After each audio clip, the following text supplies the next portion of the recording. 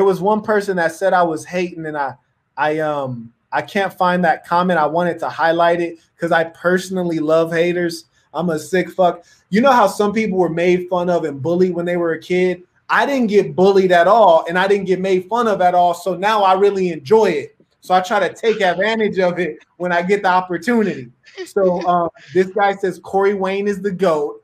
Now, mind you, the people who are talking greasy is always the ones who have a fake name and a fake profile photo. Why? Because real men stand on all 10 toes. They let it be known who they are. That's why I don't have a fake name on YouTube. I say my whole government name.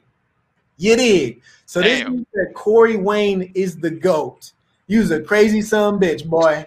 You's a crazy son bitch on everything, man. But I appreciate you tuning in, my brother, because haters are free advertisement. I think we all know that as businessmen, haters are a critical part of our success.